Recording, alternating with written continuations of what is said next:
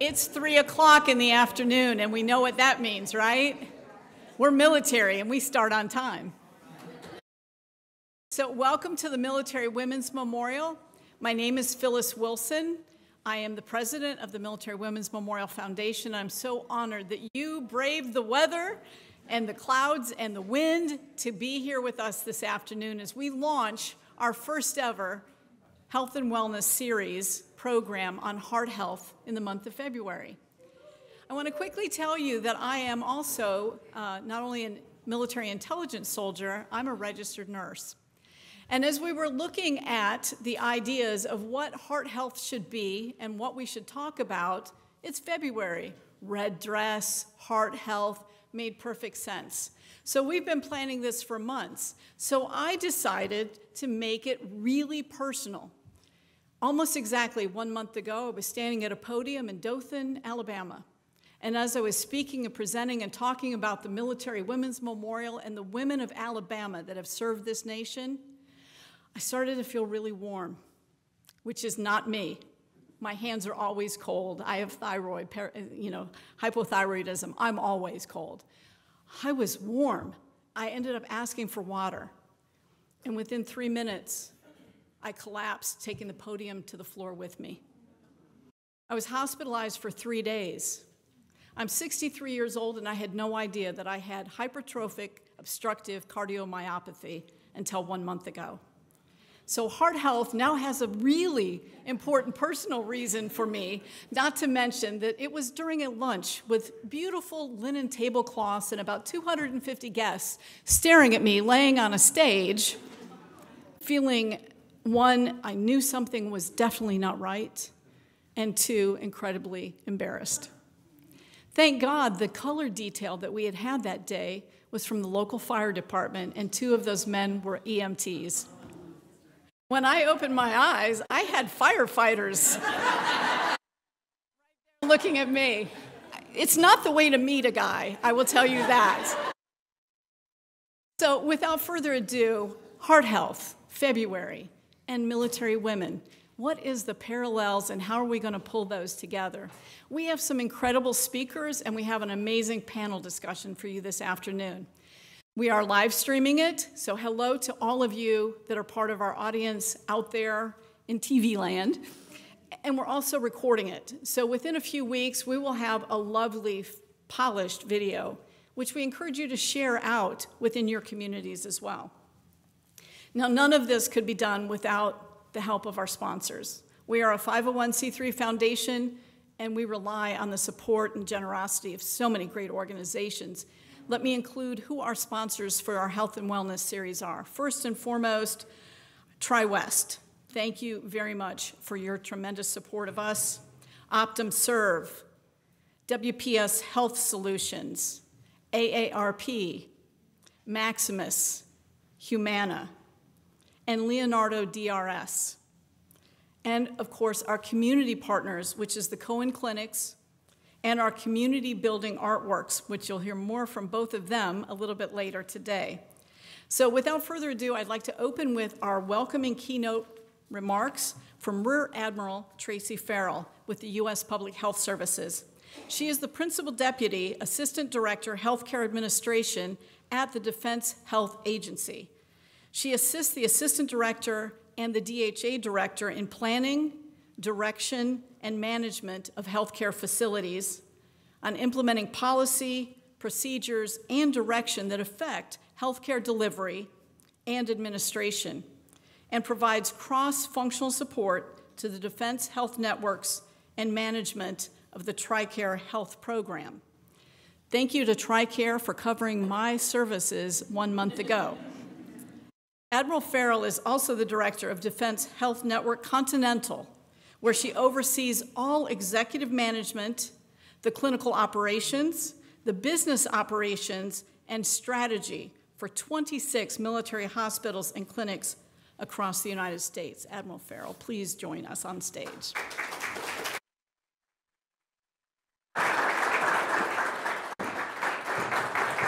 Well, good afternoon, and thank you, Phyllis, for that introduction. I did not realize they sent all that information. So Really, truly an honor to be here this afternoon and be present at the memorial, specifically for the kickoff of this health and wellness event.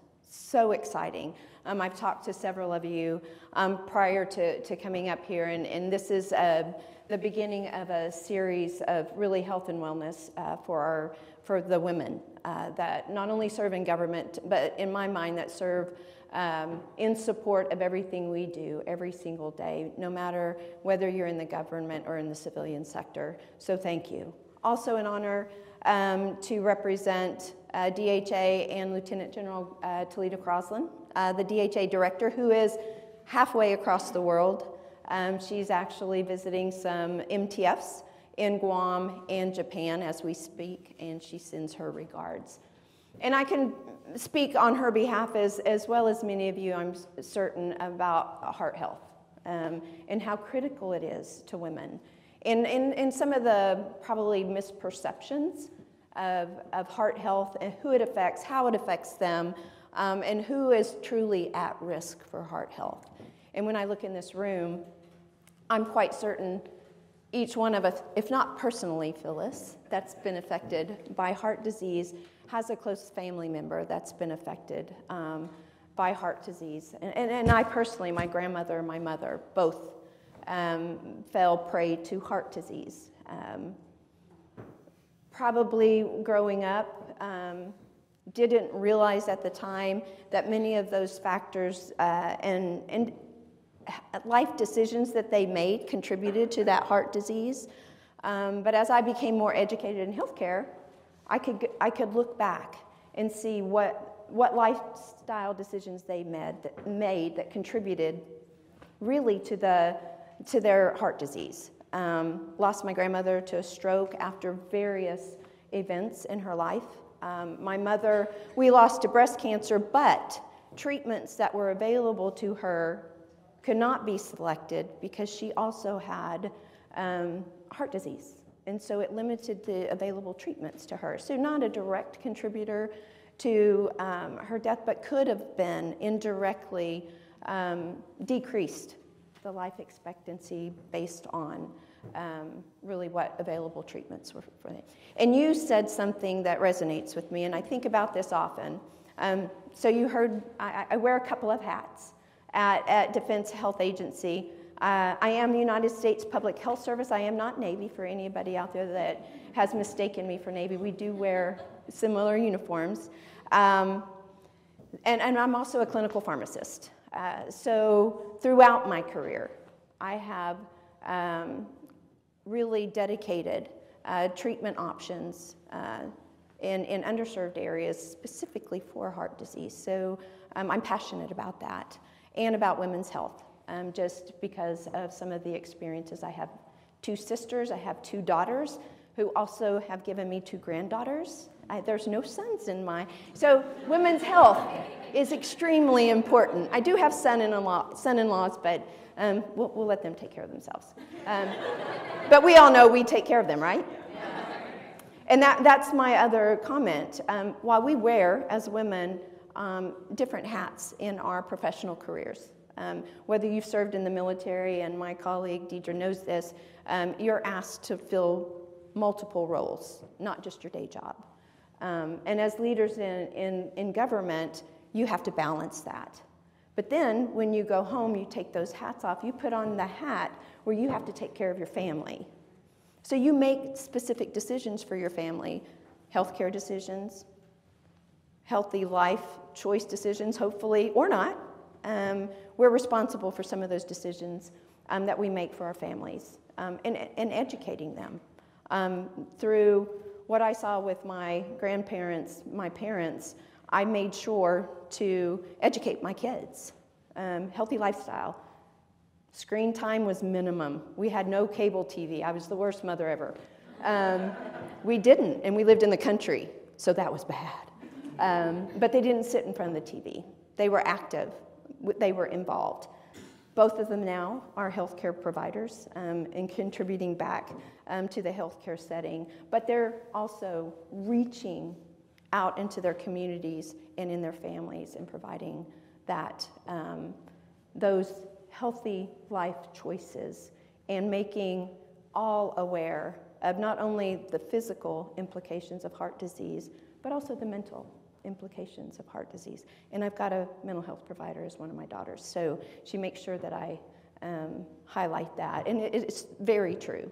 And it impacts our physical and mental well-being as women. Because we will take care and go above and beyond to take care of others. What we don't do very well is take care of ourselves.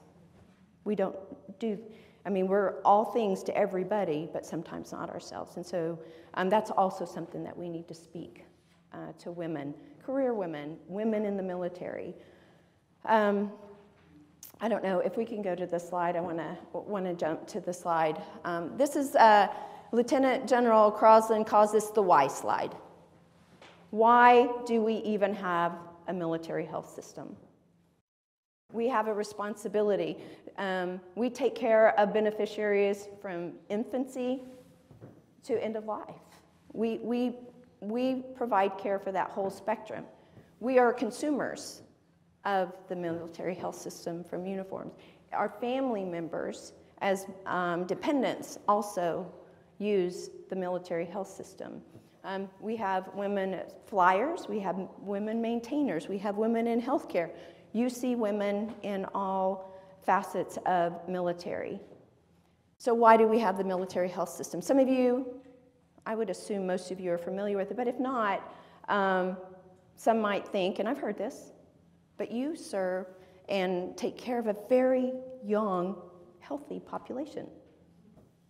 And they're thinking of the active duty service members, right? And yes, that's one of our primary responsibilities, to make sure that they're fit and ready to go out the door at any time for the safety of our nation, so that you and I feel safe when we're at home. There are 9.5 million beneficiaries that the military health system provides healthcare services to. Of those in uniform, women comprise just under 20% of that formation, if you will. And while they may be young and healthy today, are we making them aware of all of those life choices that they make? And I think that's some of the trends that you see. We become aware very late. You said, lo and behold, I found that I had, and I forgot what the condition was, but it was a negative effect of heart health.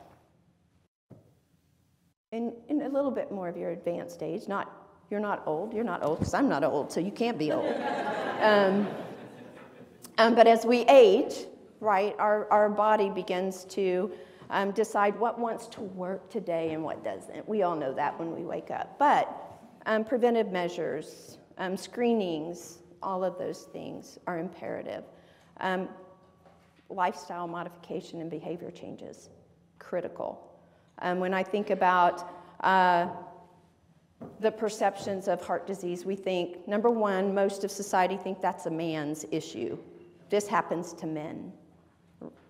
Well, it happens to women, and it's actually the number one leading cause of death in women, cardiac disease. So no, it doesn't happen to young women, it only happens to older women. Not true either. If you look at the data, 75% of 20 to 30-year-olds have modifiable risk factors that contribute to heart disease. They currently have those factors that over time will contribute to their health declining because of heart disease. That's diabetes, hypertension, high cholesterol, things that really don't give you symptoms right away. Bad life choices, drinking, smoking, and then obesity, a big contributor to heart disease. So those are some of the trends that you see. Minority and women of color have a higher incidence of heart disease. And DoD takes that seriously and works with those communities to find the right treatments to approach them. We do all these things in DoD to make sure that the women that are serving our military and all of our beneficiaries are cared for. So many things, and I don't want to take the time of the panel because I'm as excited as everybody else is to hear that. But when I think about your story, I wonder, were there some things that could have been identified early in your health career, is what I'll call it, that would have indicated that there could have been a problem before the event occurred? Absolutely, absolutely. So these are trends that concern, but these are also trends that we can change. Really optimistic because, like the slide that I showed, the whys, we are required, and we take pride in delivering health care to our beneficiaries, those that are in uniform, those that support those in uniform as dependents, and those that have served before us, that keep us safe every single day. So we do that. But secondly, we're responsible for maintaining their readiness, and that means that they are fit to fight. They are ready to walk out the door at a moment's notice to defend our nation, and that's a priority of General Crosland and our entire military health system. We take that seriously and personally. And in that readiness portfolio, their family is part of that. If they are walking out the door to take care of our nation, they need to be assured that in the military health system, there's somebody taking care of their family, that they're getting dependable care, and that they're well cared for, and somebody's answering that call in their absence. So we owe that to the families so that those folks can remain ready. That's the why. I talked about the trends. I want to tell you some of the things that the Defense Health Agency in the military health system is doing to kind of address some of these. Really through advancement efforts and modernization, we're looking at how we can start early, bring care to the patient, instead of waiting for them to bring their conditions to us. Through technology and advancements, we've got efforts underway to really capitalize on some of the industry standards that are out there that will propel our care to our beneficiaries, where we're preventing before we have to get them in the treatment rooms to treat. And how do we do that? We're looking at the technologies. We're partnering with industry to find out what's working out there, different AIs that we can monitor patients. And that will go with this in particular. There are AIs that we can put on our men and women in uniform to track behaviors, to monitor heart rhythms, blood pressures, all of those risk factors well before they have sequelae from any disease and have what we would consider heart disease. So we're looking at all of those. And we talked to some of our local leaders, our retirees, some of the family members, to see what they thought about the care and what we could do to help support the healthcare delivery for the beneficiaries in the military health system. And what they told us was decrease the friction of getting us access to care. Show us how we can access that care. How do we get in the door? And I'm not talking about a physical door. It might be the brick and mortar facility, but how do we increase access through technology, through video chatting, through texting, through just a phone call? How do we take the care to the patient? And they're asking for that.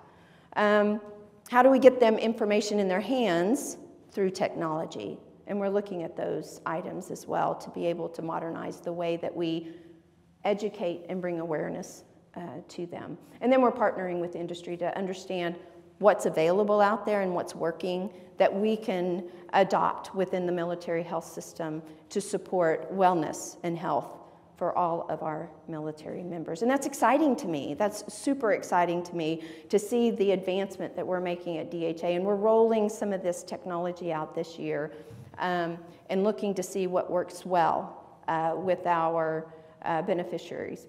We're asking them, our beneficiary, our patient, to partner with us to own their health status from a young age to advanced age so that we can prevent heart disease and all the complications that are associated with that by decreasing the risk factors up front. So we're not in a treatment mode all the time, but we're creating awareness, just like these events. We're increasing awareness and providing education through these channels with their doctor, making that connective tissue there, because if we're giving them AI to monitor whatever that is, that's talking to their provider. That's sending messages to their provider and messages back to say, hey, this is what's happening, I recommend you do this. Were you aware of whatever that thing is? And so we are actually rolling some of that technology out, and we're super excited. So while there's trends that concern many of us in heart disease, I also see industry, and particularly the military health system, making strides to improve the way we deliver health care. We put the patient first. You know, as providers, it's comfortable to have them come to us. Whatever level of clinician you are, it's traditional to have the patient come to us. Well, we feel like there will be better outcomes if we take the care to the patient, we hear the patient, and we monitor it that way. So I'll stop there. I'm tired of hearing my voice. I'm sure you all. There's 4 fantastic panel members that will be coming up here, and I'm excited to hear them. I want to thank the memorial here for inviting me, the organizers of this, the sponsors of this. Really excited to hear not only the panel, but my colleague, General Tahan, as she closes out this event. I truly want to thank you for allowing DHA to be a partner in this, and we'd love to continue that partnership and be involved in some of these health and wellness series. So thank you very much. Look forward to the rest of the event.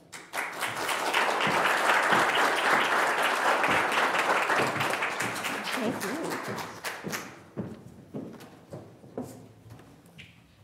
Wow, that's a good way to start, huh?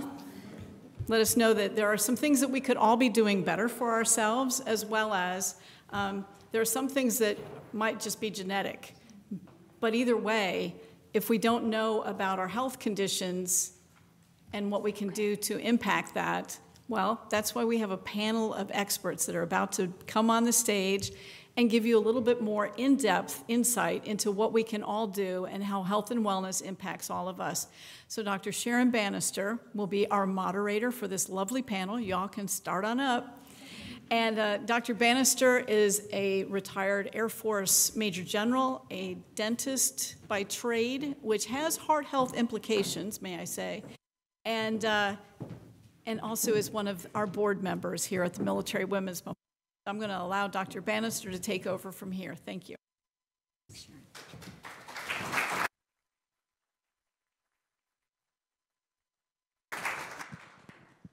I'm going to use this one. I'm going to be a little different. Can you hear me okay? Excellent. This is super exciting for me. Number one, getting to see my DHA colleagues makes me almost want to put back on the uniform. Almost. But great words, and you're definitely hopping us into the conversation that we really want to have on stage. And I'm going to be a little non-traditional, and you guys know, I warned them in advance. I'm going to let the panel, the distinguished panel, introduce themselves and talk a little bit not only about what their current role is, but a little bit about their history, and then I'm going to give them, I always have to throw in an extra one, and that's tell me why this is important to them. And Phyllis got up and did that brilliantly, and just so I don't not play with the crowd, I'll start with me. And it's been interesting because we had lots of little Zoom meetings ahead of time talking, and it's true. I think you heard the First Lady back in November talk about women's health and the lack of research. And they said everybody knows that one woman who had different things happen to them. They had no idea, and it didn't really look like cardiac. It might have looked like cardiac. Everything's different, and they say, oh, well, that's because women are just different. They have different systems. It's the number one cause of death in the United States, and so that's a big deal. So I'll share a little. So I'm going to do it. You already know who I am, and I'm super excited to be here. So I just had pinned on my second star. I had gotten back up to DC for like my 100th assignment, and I'm sitting in the room, and I'm like, wow, I feel kind of different. And I went home, and I'm like, oh, I'm sure I'm fine. Interestingly, about 85% of women do not go get seen for symptoms, just so you know. And so I went home and went to bed, and then in the middle of the night, I woke up and I said, oh my gosh, something's not right. My husband's like, what do you mean? Something's not right. I go, no, seriously, something's not right. And I sat up and I rolled over and I put 7 pillows under, tried to move around to make whatever this was go away, but I was convinced I was having, I have pain. I think I have pain in my arm. Oh my gosh, I'm having a heart attack. That's really bad for somebody that works on the medical staff. So I went to the hospital, and I can tell hospital stories because it was not a VA and it was not a military health system hospital, but I was kind of scared, so you go to the closest one, right?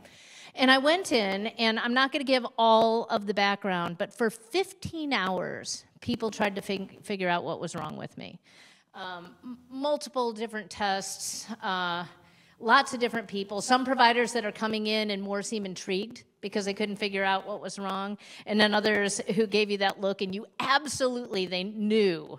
They thought you were just making it up, or maybe you were over-exaggerating something that was going wrong. And trust me, I would not be in the hospital if something wasn't really, really wrong. And then that causes frustration. And you sit there and say, I shouldn't have come. But it wasn't cardiac. I had been on some hormone replacement therapy. Yeah, I'm old. So I am old, Admiral Hapiro. And I was one of those, what do they say, 0% or 0.11% that end up with a pulmonary embolism. But it took them all day. I was in the ER for 15 hours. And again, just the emotions that went up and down, not knowing, am I dying?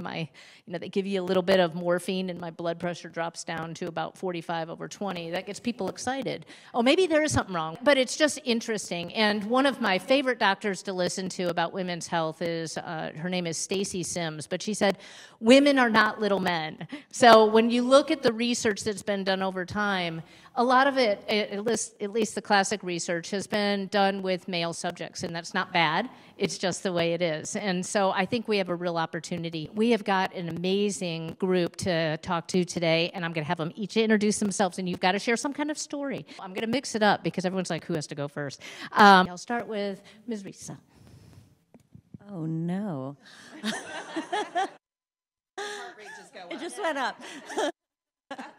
I'm Seema Reza. I am the CEO of Community Building Artworks. We're a nonprofit arts organization that got our start in the military health system, so at Walter Reed Army Medical Center way back when, where I learned, it was a time in my life where my life was in the blender, as that sometimes happens, and I learned really clearly that community is essential for both recovery from both emotional and physical injury, and that at the heart of community is communication. The heart of communication is knowing what it is that you contain.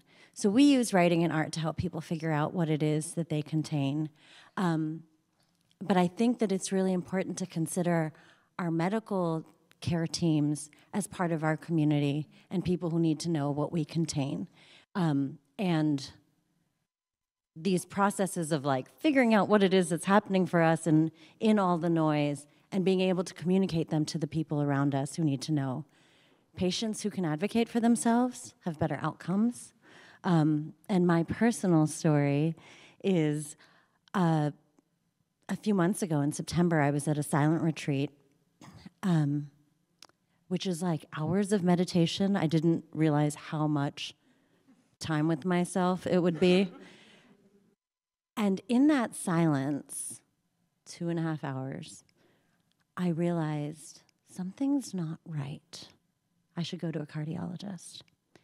And I'm 43 years old, so it hadn't occurred to me to go to a cardiologist. But I just knew from sitting with myself and thinking about it and listening. And when I came home and went to a cardiologist, they discovered, that my right internal carotid artery is completely occluded. We don't know why, we don't know how, and down the road it would lead to, we don't know. But being able to, one, listen to yourself, to take that time to find that space, and two, go out there and advocate for yourself, because, they saw me and they're like, oh, I'm humoring you. Is absolutely essential for women and for people, but I think for women it tends to be harder. Thank you. Thanks, Seema, and thanks for being brave and sharing your story. I mean, it's not easy, and the more that we got together, we started realizing we all have a connection. You were absolutely right, Admiral Farrell. Everybody knows somebody, if not themselves. I know the excitement is building. Let's go with Dr. Heiberger next. I'm Dr. Lori Heiberger. I am an internist and psychiatrist by training, so a little bit insane for doing that. But you'll see how that meshes together in this conversation, I think, quite nicely. To me, the two are inseparable. Beyond just saying it, it's how I look at, I think, everything. It colors everything in the experience. I did work in VA healthcare for a little over 12 years.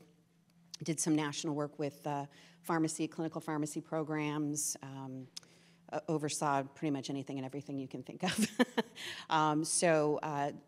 Then I joined Tri-West Healthcare, and since I've been there, I'm now the Chief Medical Officer for our Behavioral Health Division, and very proud to be here today, so thank you.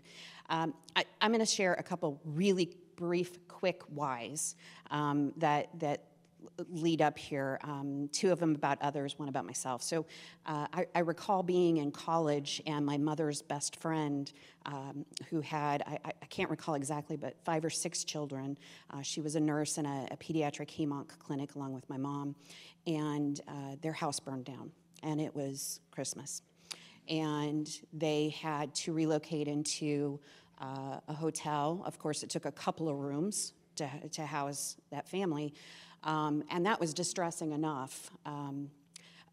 We got the call that she had passed. And she was quite young at the time. She had one child that was less than a year old.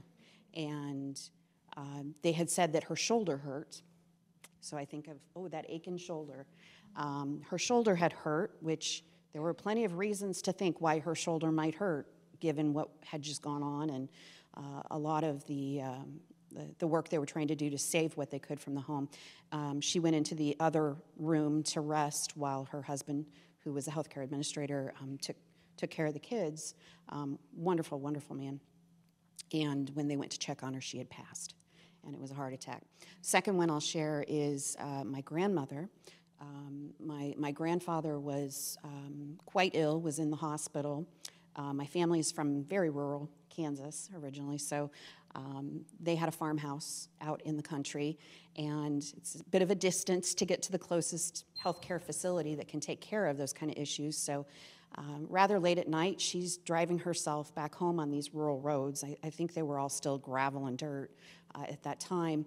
Her kids didn't hear back that she had made it to the house, after spending a whole day at the hospital with him. When they went over, they could see through the window she was on the floor. She had made it in, had her keys in her hand, and had passed. And then I'll share for myself, I had an experience during COVID. I had to go into the hospital. Like many women, I have an auto-inflammatory condition. Women have them at a much higher rate than men. I was in the emergency room during COVID, which is exactly where I do not want to be for so many reasons, but add to it, I'm extremely immunosuppressed. So that is a scary thing for me to do to even take care of myself. They did have to give me an antibiotic, gave it by IV push. My heart rate started dropping. And of course, I'm a physician, I'm looking at the screen and I'm feeling it, but I'm seeing it. And when it hit about 30, I was hitting the button quickly, trying to get help. And I recall as I lost vision, I never lost consciousness, but it did go down to 20. And I recall a very irritated physician voice saying to me, well, could you just open your eyes, and take a couple deep breaths? And I was thinking to myself, like, I didn't come in for this. I didn't bring this here, and I certainly don't want it, and I'm a little freaked out. So I'm sure I did look anxious and uncomfortable, but that was the most clear-cut thing that was related. It's a known side effect to that particular medication when it's IV push, and yet somehow it was about me and anxiety. So I'll leave that there. We all have the story. All right, Ms. Tiglau. My name is Lourdes Siglau. I'm the Executive Director for the Center for Women Veterans at the Department of Veterans Affairs. I came into this position in 2021, so aside from my military career, this is my only other government job so far. Everything else has been with disaster response at Team Rubicon, doing humanitarian work, and then Airbnb, doing their global partnerships. And I say all this because and then when I was in the military, I served almost 12 years doing medical evacuations, critical care air transports from Air Force. So you'll see kind of a trend of like a little bit of an adrenaline junkie coming through. And so, what the Center for Women Veterans does, we advocate for equitable access and outcomes for women veterans across, not only here in the United States, but across the world, wherever our women veterans are. There's a lot of male vet spouses that are living in different countries, so we want to make sure that we're not forgetting about them. We collaborate across the enterprise and the administrations to make sure that women veterans are at the forefront of some of the things that they're doing, with women veterans being the fastest growing demographic within the veteran population. So that's like the spiel. A little bit of the personal story. So I was, I think, 12-ish years old. I came here to the United States when I was 10, but my mom and my oldest sister didn't come here because they were older than 21. And when I was 12 years old, they got into a car accident. My older sister survived, but my mother did not make it. And same car, same accident. But part of the reason that she didn't make it was because of complications. And part of those complications was due to her health. And, our, as other providers are going to say, there's a lot of contributing factors to heart health. But, she was diabetic, she was hypertensive, and she also had obesity. So all of these things were contributing factors to her not being able to get through her hospital stay. So in the end, we lost her that year. So this kind of hits home a little closer. Like when I'm looking at my family because of all of this, I'm looking at what are you guys doing? And also, I'm also much more mindful of the people that are around me and the women veterans that I encounter, because it's not always that direct effect. Sometimes it is that indirect effect that causes you to, either survive or not. Thanks for sharing. All right, Dr. Stahl, you knew it was going to come. Yes. Last. So good afternoon, everyone, and many thanks to the Military Women's Memorial for the opportunity to participate in today's discussion. It's really exciting and feel very grateful to be able to be part of such a good discussion. I am Andrea Stahl. I am a 30-year Army veteran. I started out my Army career in ground ambulance, but then was able to take advantage of a fantastic Army program called Long-Term Health Education and Training. And the Army sent me back to graduate school, where I got an advanced degree. And so spent the majority of my career working in medical research for the military. And most of that was done up in Fort Detrick, Maryland, and spent a number of years supporting the chemical, biological, and radiological medical defense program. I retired in 2018 and then joined the Henry M. Jackson Foundation for the advancement of military medicine.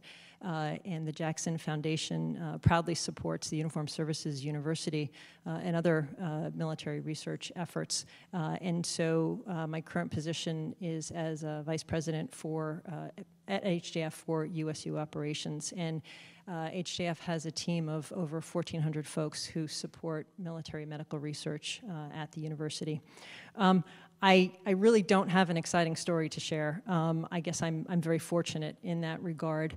But like all of you, I do have a heart. And so I'm very concerned about keeping that heart as healthy as possible. And also, like many of you, I have a mom. I have a sister, I have 2 daughters, and I have many, many, many wonderful women friends. And their health and their well-being and their heart health is, of course, very important. And so I'd like to say thank you again to the Military Women's Memorial for not only recognizing the importance of heart health, but for also implementing this series. I think it's a great initiative, and really happy and proud to be part of this today. Thank you. The reason I had people introduce themselves is because I think it's important to hear their stories. We're not here because, well, we would have been here if Phyllis told us to come. She gets us places, but it's because we really care. And we're going to try to concentrate on heart health, but I think you've already heard the conversation. This is connected, and oh, by the way, this is the first part of a series, so come back for the rest of it.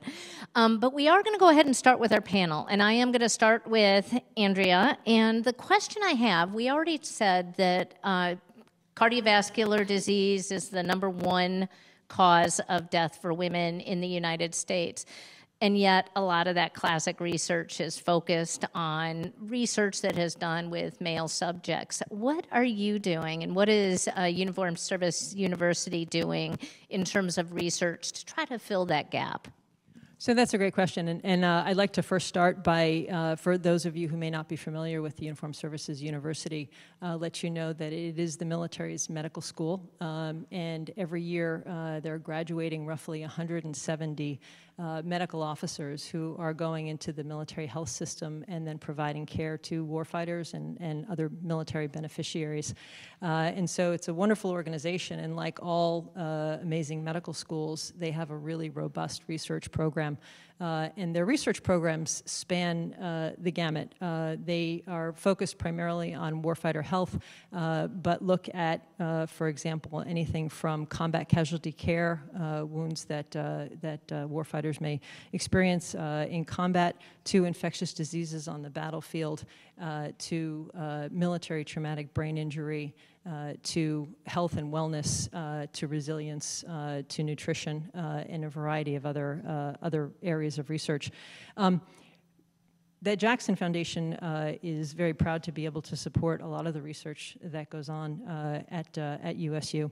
And I wanted to highlight just a few of the research projects that are ongoing at the university. The first that I'll highlight is an initiative that's led by Dr. Tracy Colmus, who's one of the prominent investigators at the university. And Dr. Colmus has pioneered the use of the military health system data repository to look at factors that are impacting the health of active duty servicewomen, and then also to look at ways that active duty servicewomen can better leverage the military health system and achieve health equity.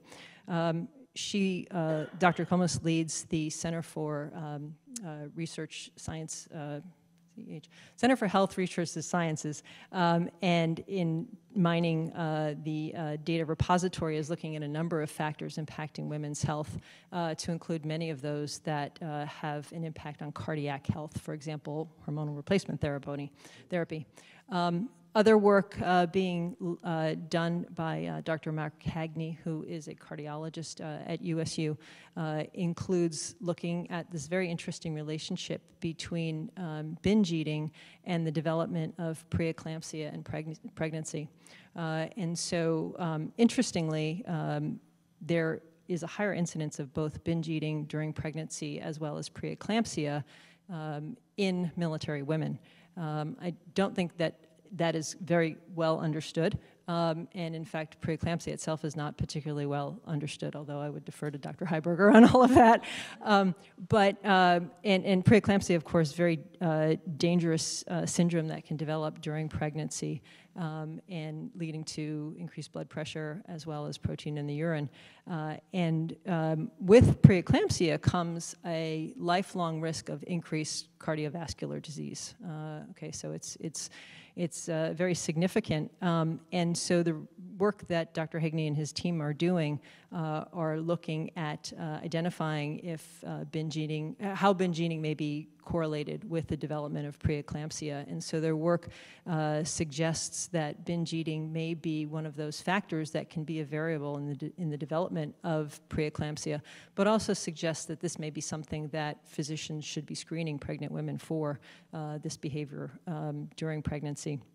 Dr. Hagney and Dr. Marian Tarnowski-Kraft are also working on other studies that are looking at loss of control eating and the relationship between loss of control eating and mental and physical stress in young women. And so also, and then investigating different cognitive manipulations that can be done to reduce those behaviors. And of course, the loss of control eating can lead to a variety of different cardiovascular disease threats. And kind of goes back to what Admiral Ferris had mentioned about lifestyle choices and how we can perhaps help women make good lifestyle choices. And then I'll quickly conclude by saying, obviously, a whole lot more research can be done. And one of the exciting things that's happening is Dr. Lynette Hamlin, who is from the USU Graduate School of Nursing, is leading a new program, the Military Women's Health Research Program, that's already funding some great research at the university in a variety of different types of women's health issues, to include breast cancer. And she's also participating in the White House initiative that President Biden launched. And I will just put a plug in, too. I don't know, maybe some of you have seen one of the first deliverables for the White House initiative is $100 million award that the Advanced Research Projects Agency for Health, in their Sprint for Women's Health, is going to be distributing. And so they're looking for great, innovative research that can address gaps in women's health. So, thank you.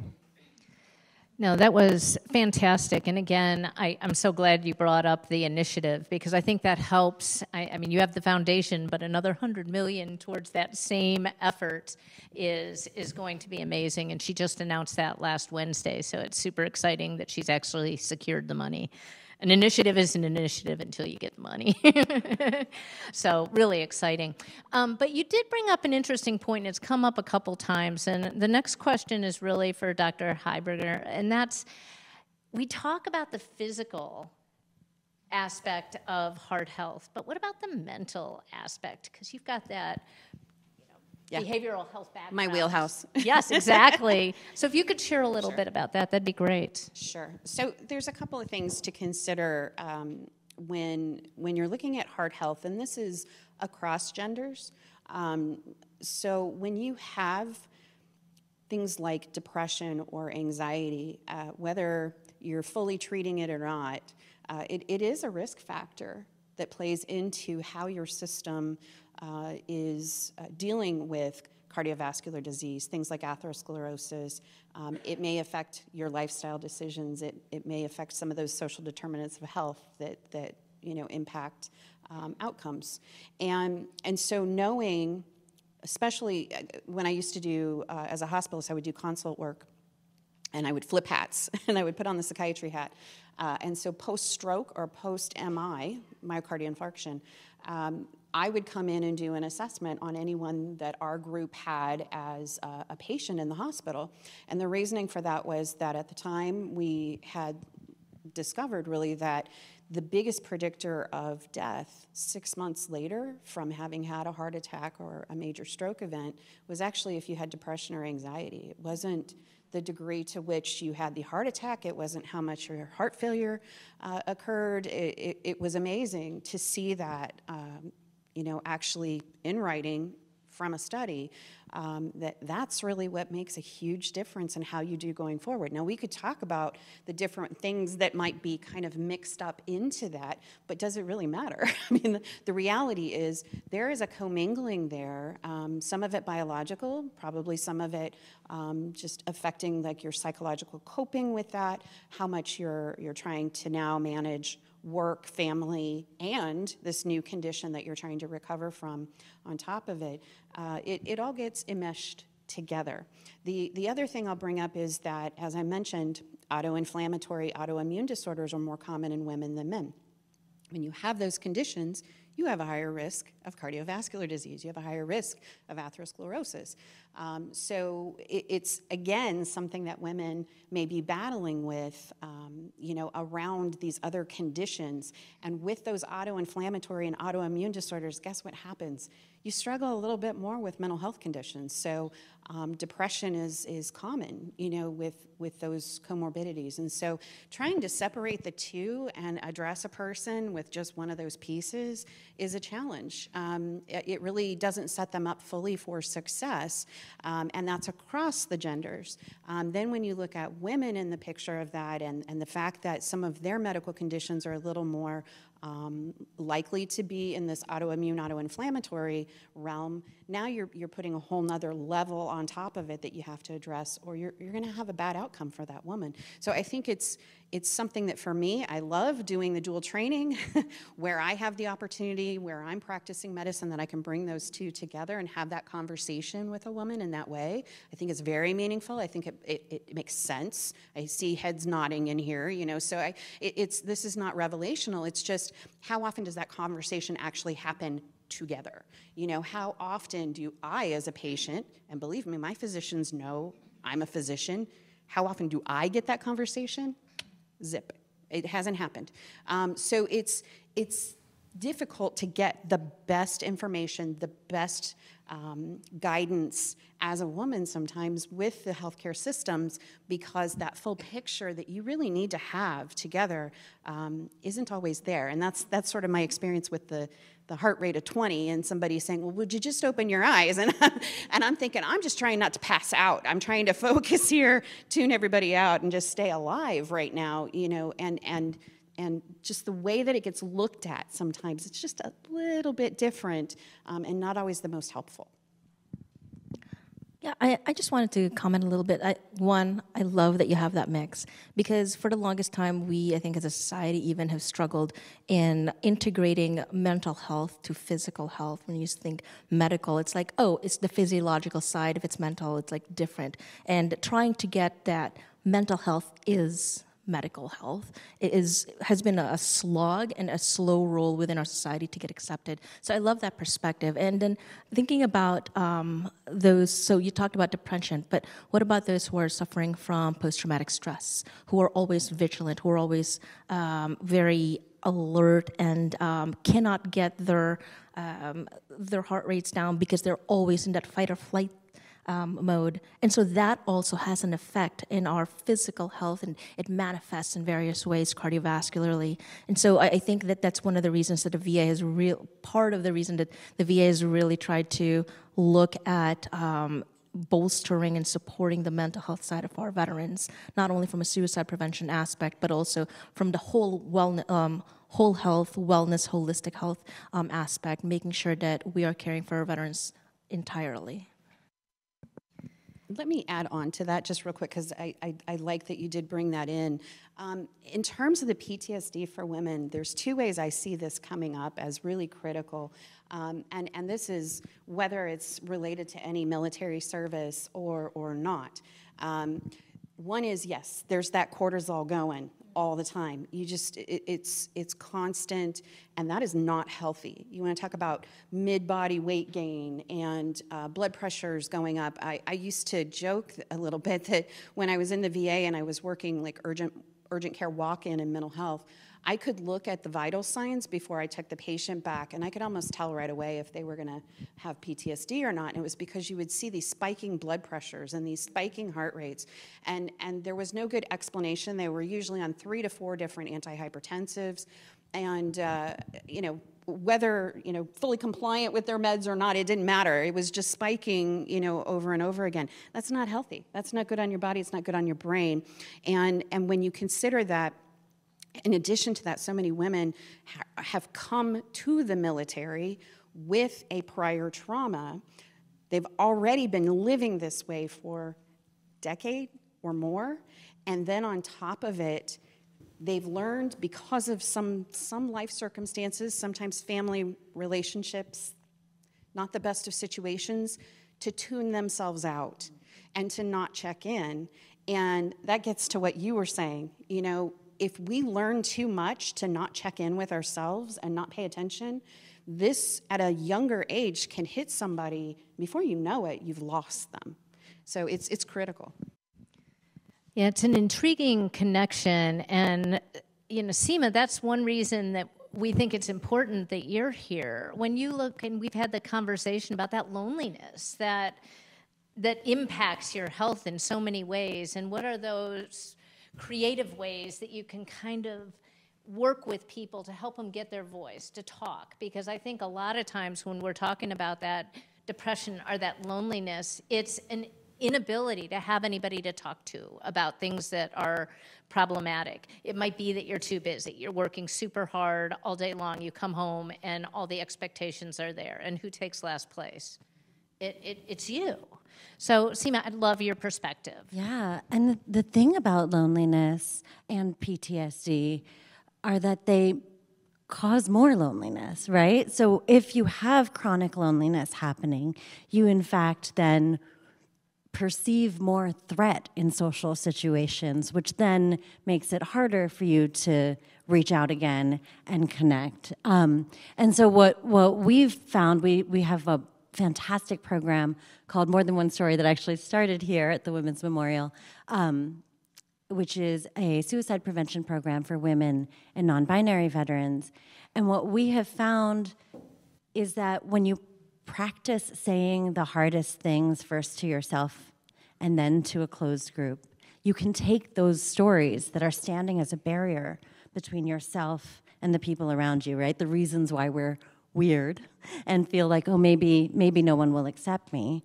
You can find the words in the safety of your own space and then use that writing or art to relate to somebody, right? So there's just a little less risk. Instead of going back into a difficult memory, you go back into what you've created. And then you practice it with the group of people who have shown up and are willing to be vulnerable. And then you can take it to the people in your lives who you need to form or reform, in many cases, deeper, more authentic connection with. So I think there's just this huge opportunity, if we give it to ourselves, to solve the problem together as a community.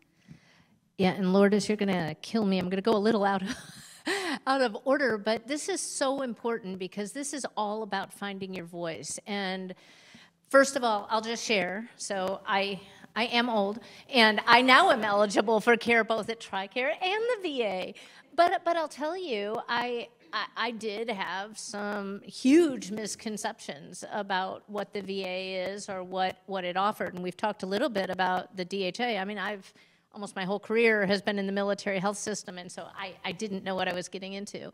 But I've got to tell you, the work that you've done in women's health has just been spectacular, because I did feel like I had a voice. And that was unusual, because I have had some in and out appointments, and part of it's on me. Oh gosh, I got to get my annual exam.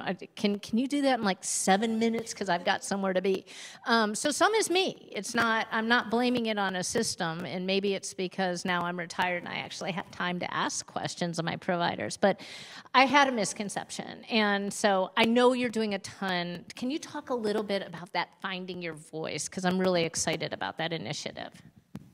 So, well, a couple of things. One, thank you so much for using VA.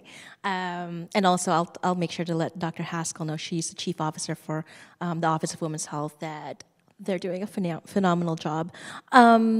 So, we're talking about the I Am campaign, right? Yeah, all right. Just making sure, because we got a couple of things going. So there is a campaign that we're going to be launching during Women's History Month, which is called the I Am campaign. And a big part of one of the biggest hurdles that we found with trying to find women veterans is getting them to, number one, self-identify. Huge. There's over 2 million women veterans in this nation and around the world. How many are using VA healthcare? About 600,000 to 700,000. And everyone in the military and more, their stories are women veterans. But in the Veterans History Project in the Library of Congress, it's over 100,000. There's only about 7,000 to 8,000 that are women. And so getting women to tell their stories is really hard if they don't, number one, self-identify. So the I Am campaign is kind of like one of our attempts to answer that thing of, like, why are women veterans not self-identifying? And one part of that is actually about what's called institutional betrayal. If they suffered a trauma or a really negative experience while they were in the military, they lose that trust in institutions. And they look at VA as just a continuum of that institution. And so they won't come to VA because they think, oh, it's just more of the same. They won't listen to us because of the same thing. And then there's a lot of stories and misconceptions out there about VA that Definitely some of them, they can use some help, but there's a lot more that are actually doing a phenomenal job. Like a phenomenal job, just like what you're saying. So the I Am campaign is really about making sure that we bring back agency to women veterans to find their voice. So if I can have you guys just picture, right? Just a portrait, so if you guys are familiar with the I Am Not Invisible campaign, it's in black and white. So this campaign is going to be actually in full color, and there's going to be several reasons for this. So full color portrait of a photo of a woman veteran, right? And then the first line is going to be in block letters, I am, and then there's a line. And on that line, they're going to add the most positive adjective that they have for themselves. Actually, I'll ask women veterans out there, just shout it out. Positive adjective, the most positive one you can say about yourself. Great. So put all of those, like one of those words, onto that line. It'll be in handwriting. And then the next block letter is I am a veteran. And part of that reason is to bring that positive association to that veteran status. It's a little bit of a psychological nudge, but it gives agency. The VA is not trying to tell you what you are. You're telling us who you are, and we're acknowledging you. And in the last three parts, there's like smaller letters, and they're nouns, and they can be like, I'm like daughter, teacher, healthcare worker, whatever that is. But the reason for those nouns is the different hats that women veterans have in their lives, whether it's in their personal life or whether it's in their career. And so the reason that the campaign is going to be in full color is because we're trying to encapsulate women in their whole multidimensional identity. Not in black and white, we're not in two dimensions. We are multidimensional, we wear many hats, and we can be those and be a veteran. And you can have a positive outlook on that because of that because of that military experience. All of those experiences make you who you are, and you should be proud of it. And that's probably one of my messages for any woman veteran out there.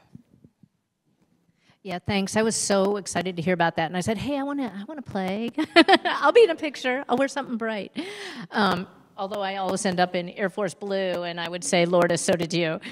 But Lourdes, what else, though? You're doing a lot of things to look at outcomes, health outcomes for women veterans. Do you want to talk a little bit about some of your initiatives that you're working there? So I don't want to definitely step on Dr. Haskell's toes, so I can talk a little bit about some of the advances that VA has been doing for women veterans, though. A big part of it, I talked a little bit about the mental health aspect of just medical health in general, and part of the reason for that is I was just at the DAV rollout event yesterday with regard to their journey to mental wellness. And one of the things that they saw was a 221% increase in women veterans suicide in 2021. And that's against the civilian women versus the men, 63%, I think, of veteran men versus the civilian counterparts. And so mental health is a huge, huge issue about this. And so one of the things that VA is really leaning into is in bolstering the support for a mental health. And so we have the Sergeant Fox Suicide Prevention Grant Program. We have the Maternal Mental Health program that we've started pioneering over in VA. And part of it is about, we always look at maternal care from a medical perspective, but maternal mental health actually isn't always talked about. And so I'm actually part of the Maternal Mental Health Task Force with the White House, looking at some of these aspects and how can we better integrate in community care. Because again, women veterans won't always come to VA. So how do we ensure that we are sharing not only best practices, but how do we get those agencies in the communities to bring back women veterans into the VA? Because not only do we provide healthcare, it's a huge misconception, we do a lot of other things. So like GI Bill, home loans, things like that. And so like the big misconception is we're only healthcare, and we're not. The other thing that I wanted to highlight as well is that we have the what's called the Prepare program, which is for perinatal care. So for women veterans, one of the things that we have started doing, and this started in the Orlando VA, and they're starting to like look at the rollout, but providing more education and care and support for women who are going to be giving birth. And then the last thing that I'm going to highlight is we're talking about, aging women, right? There's also the Thrive program. We're just looking at it from the other side of the age spectrum. And so we're in VA, we're really looking at the larger picture and the continuum of care from the time that you take off your uniform and maybe actually before that, especially when we're talking about service women who've experienced trauma. They can actually access vet centers while they're in uniform. You don't have to be a veteran. For those who didn't know, now you know. Yeah, and I really wanted to get a feel from all of these on where we fit in. And some people will say, wait, sometimes we weren't talking about heart. It's connected. It really is. The body is connected. The heart hits the blood that goes all around, and you can connect almost anything. But I think that the real takeaway for me is just that connection with the physical and the mental heart health. That was a real aha moment for me. And I will say, I'm going to put in a shameless plug. I've already gotten my, hey, you've got 20 minutes left note. But we've got amazing tables here today. And so when we're talking about this whole health, there's actually a VA whole health table. When we're talking about the art and the artistic expression that helps you find your voice. We obviously have your booth, Seema, but we also have yoga. I'm looking for my yoga. There she is. We have our veterans yoga table out there. You've got to understand that when we're sitting here, and I'm going to charge you guys in a second with a little wrap up, but what can we do? I mean, we talked a little bit, definitely Admiral Farrell did, about, okay, you've got to go in, you've got to be seen, you've got to have a voice. We have to eat right. We have to look at those things that we actually can help. But then we all think we know everything, and then they grab your uterus, and then all of a sudden, guess what? You're different. And so all of the things that you thought were true about you as a person now change in terms of your risk factors for cardiovascular disease. So you've got to understand that what we're going to tell you at the age 29 to our person who's getting married soon. Yeah, that's you. But what we tell our 29-year-old patient better be different than what you tell the 57, almost 58-year-old patient, because we change over our lifetime. We're very complex. Women are very complex. So what I'm going to do, because we are getting to the time where I'm going to get kicked off the stage. I'm seeing everybody looking at their watches and walking around. But what I'm going to do, I'm going to give each of you 2 minutes and to wrap up. And what I really want to do is for both the people online and the people in the room, if you had one charge that you were going to give people regarding heart health, what would it be? And we'll go right down the line, so I'm going to go with you first. I'm just going to, I think, repeat a theme that I've heard over and over again, and I think that I have seen that works, is advocate for yourself. And I think as women who are mothers, it's really important that we do that because we're modeling that behavior for our own children. When we put ourselves last, and every woman I think is guilty of that, right? My daughters are watching, and they're learning that lesson, and hopefully they are stronger women than I am, and they can advocate for themselves in ways that keep them healthy, keep their families healthy. So I think events like this are fantastic. We have to bind together as a community. We have to support each other. But at the end of the day, you have to advocate for yourself. So, and do medical research. So thanks very much. Okay, I'm going to say language matters. So in medical school, I think my class, which I completed in 1997, was about 51% female. Pretty good. I catch myself all the time thinking, oh, these symptoms are different for women. Language matters. Women are women. They're not different from men. They're women. And so when you educate and when you teach healthcare providers, because I'll tell you, as a female provider, I am guilty of the same. I have a mentality that the way I learned was based so much off of research on men that there wasn't a strong denominator, a strong base of women in that. And so everything was communicated as, and here's how it's different for women. So my hope is that as we are training others, as we are interacting with others, that we speak less about what's different and talk more about, this is what it's like for women, this is what it's like for men, this is what it's like for any other ethnicity. I mean, we need to get to that point rather than saying, this is what's different, as if there is a standard other than ourselves. So. Thanks. I would say loneliness is having less or less deep social connection than you would like. It is different for every person. And so checking in with what you need, social connection is as important to us as human beings as food and shelter. But I think there's a lot of shame around feeling lonely. And so I would say, if there was one thing that I would ask people to do, is to take the risk to reach out and find a community. There's so many virtual communities now that are so accessible, including ours, little plug. But I would say that don't ignore that. Don't think that that doesn't matter to that's part of your spiritual health, and it's absolutely essential. First, I'm going to say echo on research. Women are underrepresented in research, women veterans especially. So in VA, we actually have a women's health research network as well. If I can ask for one plug for folks, number one, for those who have thought I walked into VA like 10 years ago and I'm like never going to use it again. That VA is not the same as this VA now. It's not even the same VA from like 3 years ago.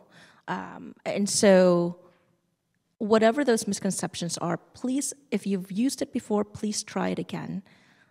If you haven't, I encourage you to please give us a try because we're not the same.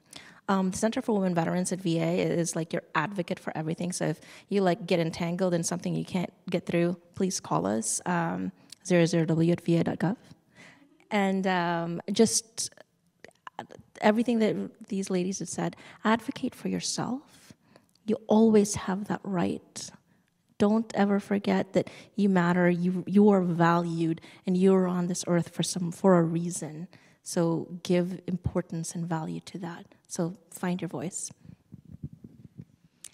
I would like to thank these 4 amazing women for being with us today. I think we brought a lot of different perspectives, and then, of course, we got to hear the DHA perspective as well to kick us off.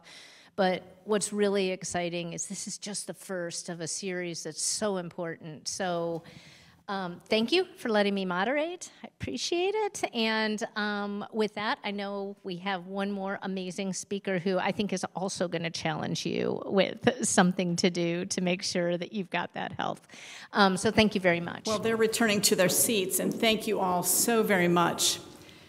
As I was preparing, I was still serving in 2017. I was down at Fort Rucker, now Fort Novosel, Alabama. I had run the Marine Corps Marathon up here in Washington, D.C., under 4 hours. Pretty damn proud of myself. The reason I tell you that is to set the conditions. I didn't feel right. I was out trying to run my 2 miles, getting ready for my last physical fitness test as a soldier. I couldn't run a half of a mile without having to stop and catch my breath. I'd served in Iraq, I'd been around burn pits, but I had never had this happen in the 6+ years since I'd been no longer deployed. So I went to the doctor. Something's wrong. And I got the lovely young male captain pat my hand. You're getting older, ma'am. Started having that horrible tick in my neck. To punch him in the throat. I know I'm getting older, but you don't change from being able to run a sub-4 hour marathon to I can't run a half of a mile without feeling like like an asthma attack feeling. So because I was a clinician, I started doing my own research. I asked for some labs. I wrote 17 vials of blood was drawn, and we got these results. And he's like, well, you know, some of your liver enzymes are out of whack, and maybe that's because, you know, after you run a heart event, it takes a while for your body to get back. And okay, so we waited 30 days and redrew. They were still just as wacky as could be. Long story short, because of advocating for myself, I learned that what I had was, sadly, an autoimmune, primary biliary cholangitis. And as a nurse, I'd never heard of that. I had to go WebMD it and see what the hell is wrong with it. So that was the genesis of why I left the military, is because that was actually limiting my ability to function and operate on a daily basis. Thank God the pills I take every morning and every night now slow down the process enough that I should ideally not need a liver transplant in my lifetime. But who knew? I was this healthy, fit woman, and all of these things, as we talk about, where I was at 25 is not where I will be at 65. And our lives change, and what we think we know academically about ourselves have to change over time. And so don't let a clinician just pat you on the back of the hand and tell you, well, you're getting older. No shit, I know that one. Sorry, that's the Army coming out of me. I kind of knew that was happening to me. Thank you so much. But our lives do change, our health does change over time, and we are a sum total of our experiences lived. So please take care of yourself physically and mentally. And I also am a proud visitor on a more frequent basis than I ever want to be, though, at the VA. Not because I don't like the VA, but because my health conditions have changed to a degree where I am there a lot. So, without further ado, we will have our closing keynote. Brigadier General Deidre Tahan. She serves as the Director of the Defense Health Network Capital Region. She oversees the healthcare delivery across 34 medical facilities with more than 12,000 staff members. She serves active duty members, their families, and eligible TRICARE beneficiaries. General Tahan has spent her career focused on improving the delivery of healthcare, holistic health, and readiness. Ma'am, please join me on this stage.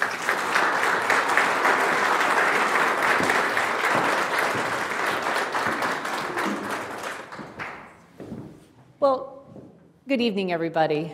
If I summarize what she said just a minute and just make it simpler, if you need health care in the DC area, I'm the one that needs to help you if you can have a problem. Right? DC, Maryland, Virginia, if you are getting your care from the military healthcare system, I look forward to partnering with you on your journey to health. And we are doing everything we can to make it easier for you to access our system so that when you need us, we are there. That is our goal. And I'm really excited to be here to kind of close this first session up in this series to really ask you and give you a charge about what you're going to do next with this information. Because you can come and read books, you can watch TED Talks, you can listen to the amazing panel that was just up here, but if tomorrow you don't do anything different, it really isn't going to change your risk for heart disease. And what I'd like to do as we close is ask you to think of the one thing you're willing to do starting tomorrow. And I want it to be small. And I want you to think about it as the next thing you're willing to do to create a new habit. Most of what we do every day is based on habits we create, and habits take 4 to 6 weeks to kind of get ingrained in your system. So I want you to just pick one thing, and there's a caveat to this. I don't want you to talk about something you want to give up. This is not about willpower. Willpower is a limited resource. I don't want you to think about what you don't want to do. I want you to think something that you want to do. And it's really important from a mental health perspective that we approach new habits, and then over time, those new habits crowd out the bad habits. And you get after the bad habits by actually emplacing new habits, and it's much more psychologically better for your health. Because if you're at a birthday party, you should eat that cupcake. Right? It's socially appropriate to eat that cupcake. And if you don't eat that cupcake, you're going to leave there, or you do eat that cupcake and you think it's about willpower, you're going to feel less of yourself because you ate that cupcake at a socially appropriate time. So this is not about what you don't want to do. I want this to be about what you want to do. And I am so glad that the panel talked so much about loneliness. The U.S. Surgeon General has posted in May that loneliness isn't a pandemic. It is an epidemic in our country, and it kills. And loneliness actually is more dangerous than smoking. I think 15 cigarettes a day is equivalent of just some loneliness, right? And so fighting loneliness is absolutely critical. The second longest study in the United States was started at Harvard University in the 1930s. And they looked at people that were getting into Harvard and life was going well. And then they went to inner city Boston and found people that life was not going well. And they've measured them since. And as someone that has studied sleep activity nutrition for a long time, I was hoping I could get up here and tell you that was the one of those was the predictor of long-term success and happiness. It's not. It's connectiveness. It's actually people that are together and have friendships, have the right tribe, have the people they can count on, actually is the most important thing that predicts long-term health and success. So if this is the area that speaks to you, maybe you say, we're going to have dinner with family 3 times a week with no electronics and be connected. If you have an adolescent, teenage child at home, yes, no, yes. The conversations can be very limited and not much connectiveness, right? How was your day? Fine. Well, do you know if you just go for a walk after dinner with that same teenager, while you're walking, your mind opens up and they start sharing their day without much resistance, where at dinner, it might be harder to have that conversation?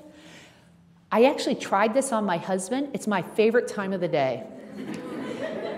We go out on a walk after dinner, and the conversation is so much stronger, so much richer than any other part of the day. It's my favorite part of the day.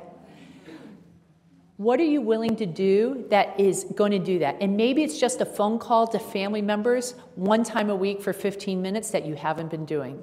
But if you want to fight loneliness, what's that first step? And it can be small. Let's talk sleep. The numbers there don't lie. Sleep is a silent killer because we don't get enough of it as a country. And you might say, I don't have time for 7 hours or 8 hours of sleep a night. What about 15 more minutes? What about a nap on the weekends? What about giving you the grace that when you sleep in on Saturday and Sunday, it's okay to do and actually beneficial because you can be either paying off your sleep debt or banking sleep for the next week, but a little extra sleep on the weekend goes a long way. Treat yourself to some sleep. Or if you can't find that time, maybe it's the no caffeine 6 hours prior to bed, or no technology 2 hours prior to bed, or if you just can't put down the phone before bed, blue wave blockers the last 2 hours before bed so that you can get the blue wave out of your system so you can get to deep sleep quicker. Whatever it is on sleep, there's something small you can do tomorrow that would make a huge difference. We all know exercise is the magic pill. It fights every disease, from depression and anxiety to cardiovascular disease. But it does not have to be that you're creating yourself as an Olympic triathlete. It really can be parking about 10 minutes further and walking into work. It could be taking 10 minutes of your lunch break and walking. It could be taking an extra 2,000 steps a day, because just 2,000 steps a day decrease your risk of death by 8 to 11%. You don't have to hit 10,000. I would love for you to hit 10,000. That used to be just a magical number that came out of Japan from a marketing gimmick. But they've actually since then have proven that that actually is a pretty good number to reach on a daily basis. But you don't have to get there overnight. 2,000 is better than 0. And making that small change makes a big difference. The food you eat is important for both your heart and your brain.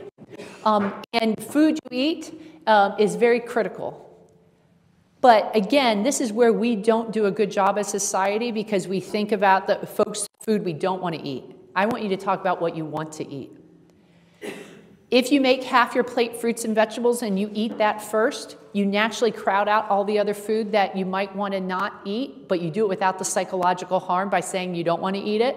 Just make your fruit and salad first. Eat your salad first. You'll eat less of the other stuff naturally, and it won't be psychologically damaging on your diet. If you want to go for 8 servings of fruits and vegetables a day, think about that. If my goal is 8 is great, I'm going to eat 8 servings of fruits and vegetables a day. If you get to 6, are you upset with yourself? No, you're still excited you got to 6, right? That's more than you had the day before, right? And what's interesting is when they put a diet up like this against the American Heart Association diet, where you have to have tons of math and you have to keep spreadsheets and you have to talk everything, and then we just told people eat half your plate fruits and vegetables a day, same amount of weight loss without a lot of stress. Right? So what do you want to do in this space, and what do you want to do first? And the reality is it doesn't have to be complicated, because we will confuse you in the literature about what you're supposed to eat today versus tomorrow, right? And the reality is don't overeat. Eat mostly fruits and vegetables and go for that first. And wine at 5 has been shown to help you live to 100, right? So wine at 5 is a good thing. We can do these things, right? This is easy to do. And we also talked about the importance of mindfulness and quieting the mind and finding time just to be present, knowing what your body's thinking, what you're feeling, how you're feeling, and giving yourself just to be in the moment. Mindfulness is critical and can be as simple as practicing mindfulness at a red light in DC and just breathing in and out instead of getting mad at the traffic. Using that as a time to prepare yourself to close out the day from work so when you can go home, you can be present with those you love. We were just at Harvard a couple weeks ago for a course, and the gentleman teaching said, what is the definition of success? It's in the morning I get up and I'm excited to go to work. And at the end of the day, I'm excited to go home. Success is I'm happy to be where I'm at. However, if you're taking work home with you to your house, are you really present? And practicing mindfulness beforehand can really make a huge difference. The other way you can practice mindfulness is your snacking. I'm really bad at snacking at the end of the day. Not good at all. I can eat a lot of snacks. The day's been stressful, I'm doing it. Do you know just eating your snacks with your non-dominant hand actually decreases how much you eat? Just breaking up that habit a little bit matters. Easy one, right? Easy first step, right? Eat with your non-dominant hand. Or give yourself that bowl of chips you want, but you actually put it in a bowl, then you put the bag away, and then you walk in. That extra 10 feet decreases how many times you're going to go refill that bowl. Right? So mindful eating and thinking about enjoying it and being present. And believe it or not, no technology while you eat is a simple first step, because when you're engaged in watching the husky dog go woo, woo, woo, and an hour later, you could have been eating the whole time and not realize it. Right? And so being mindful when you eat can be a huge thing. So I have a couple closing thoughts for you guys.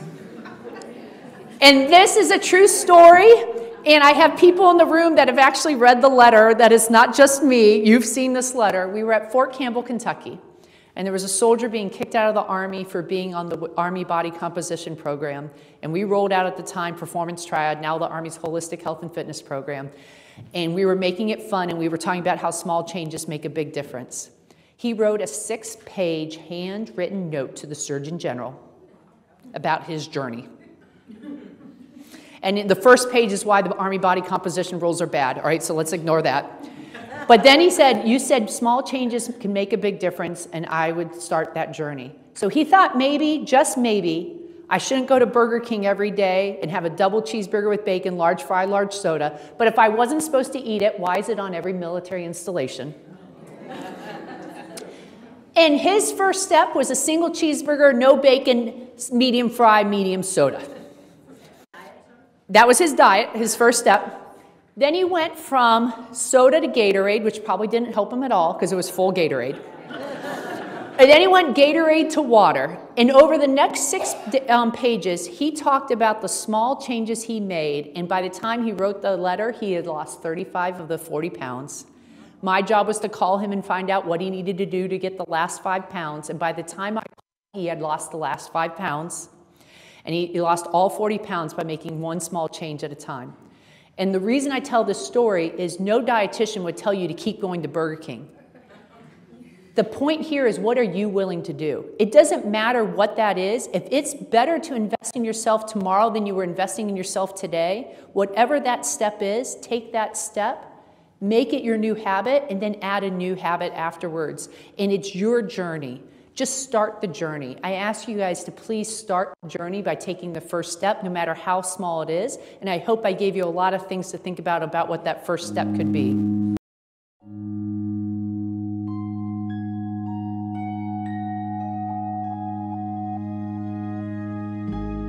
What will your last 10 years look like?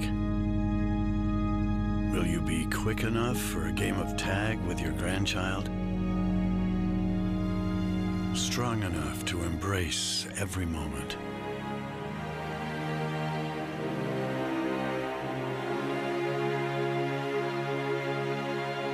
Will you grow old with vitality? Or get old with disease?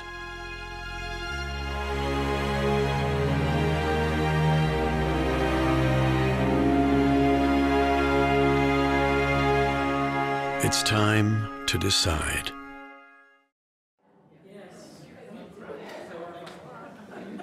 So as I close this up, I was asked to spend about 10 minutes.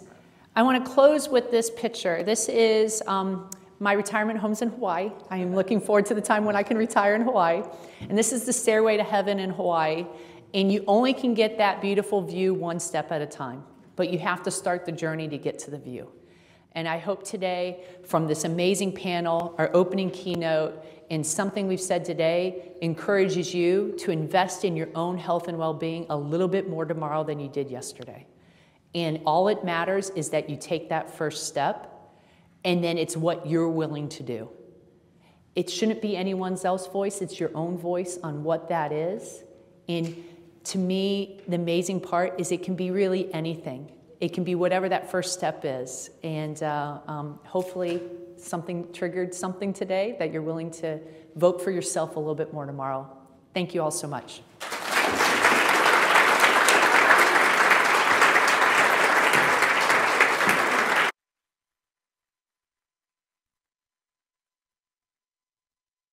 Wow. I want you to, once again, please show your love to our speakers and our panelists. Thank you.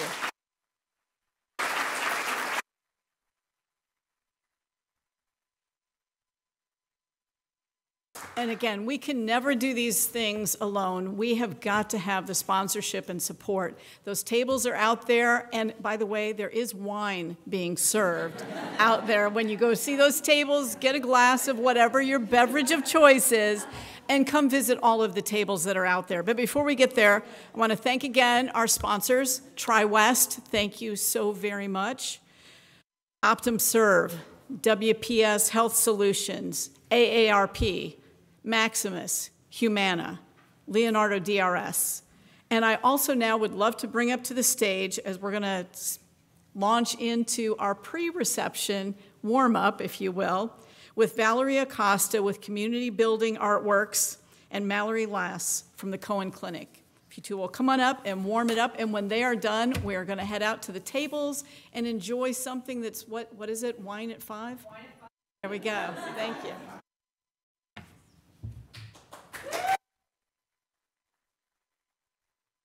Hello everyone, my name is Valerie Acosta Gonzalez. I'm here with Community Building Artworks. Where is the clicker? Okay.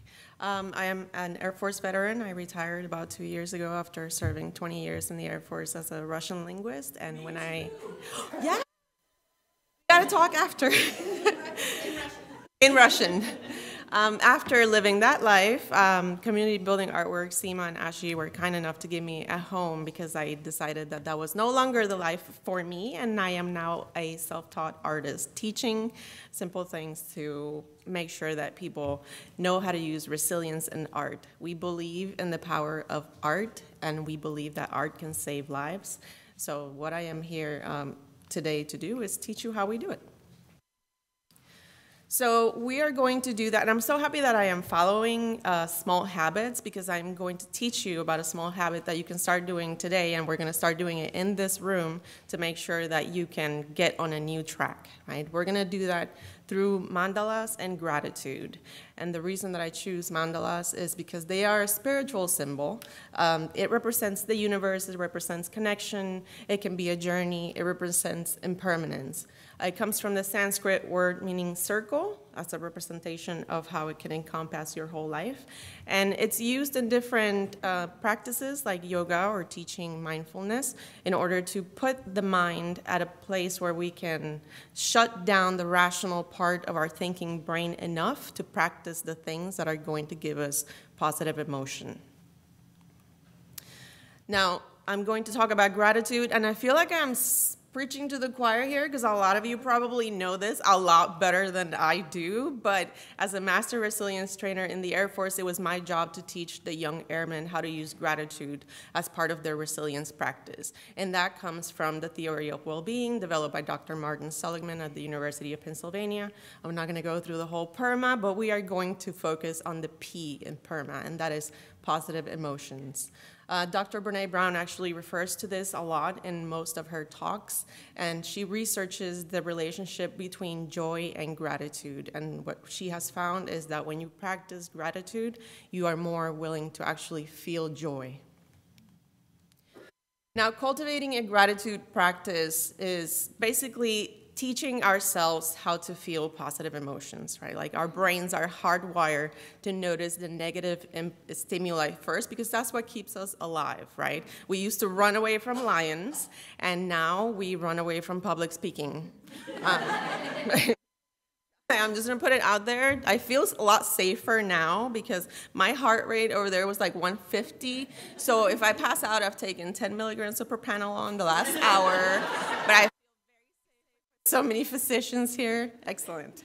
But that whole thing being aside, we have to train our brains to actually feel positive emotion. It's a lot easier for us to notice the negative things during the day than it is to notice the positive things. And a way that we can switch that is by actually making a practice of reciting gratitude.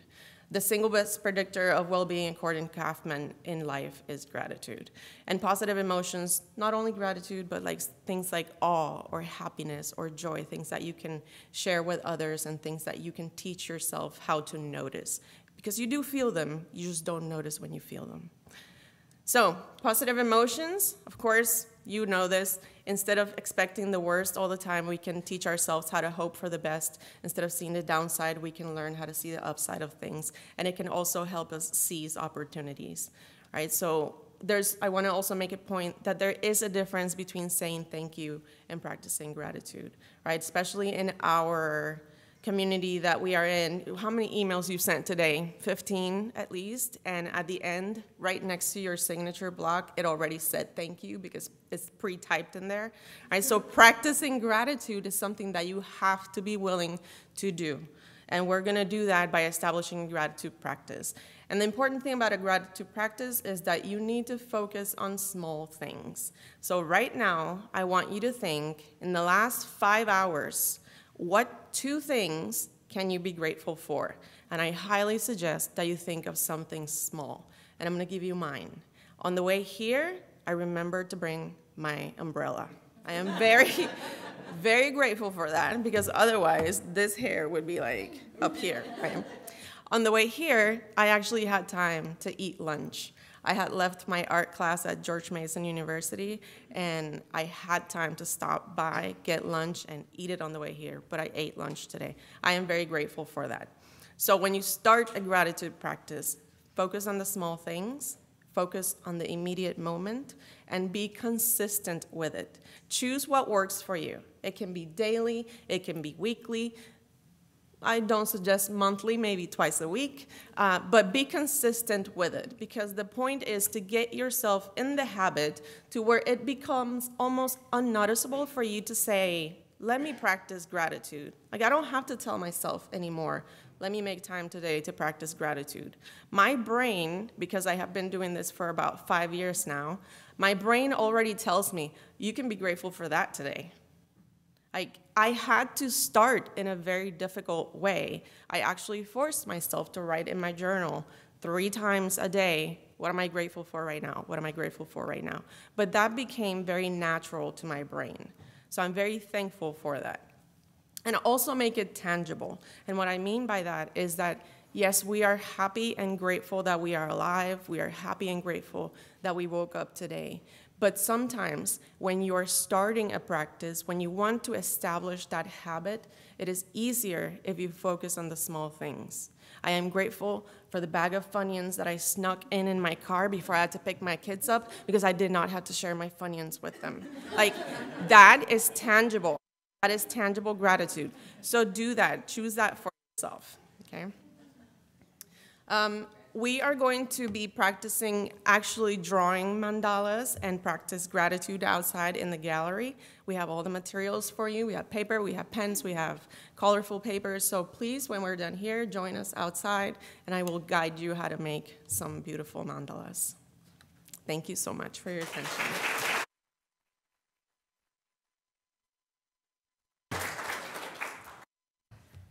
Hello, everybody. My name is Mallory Lass. I'm a proud Air Force veteran, and I'm so excited to be here with you all today, especially after such an incredible event so far. So thank you so much for joining us. I'm here today to talk to you a little bit about the Stephen A. Cohen Military Family Clinic at Easterseals. I like to joke we have a long name because we do a lot, and I'm going to try my best to summarize that as quick as possible. Our key initiative is to make mental health accessible for all and remove barriers to care. We are a nonprofit clinic that serves service members, public health service, veterans, regardless of their discharge status, and family as defined by that service member. So think about those extended family members. I think of my cousin. She moved out to San Antonio with me at my first duty station, and she would have been eligible for care. So it's truly, who do you define as family? We're an incredible partner of the Cohen Veterans Network, which has 25 clinics across the entire United States, and we're growing every day, every year. We're only 6 years old, and we're also partnered with Easterseals locally. Today, I brought some incredible stress kits. So let me ask a quick question. How many people here have a first aid kit at home? Everybody. But as we were talking about today, mental health is health, and we often forget about that. So we, with our partners at Navy Federal, were able to develop these incredible stress kits.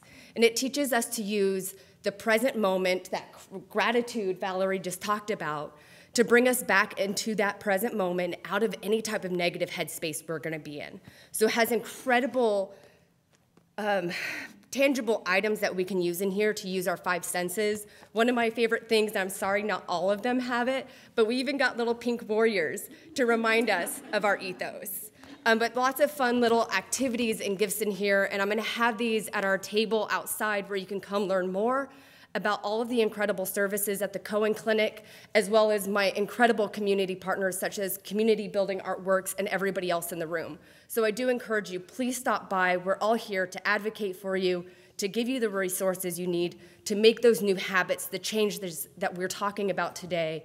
And just thank you so much for being here today, and I look forward to meeting you.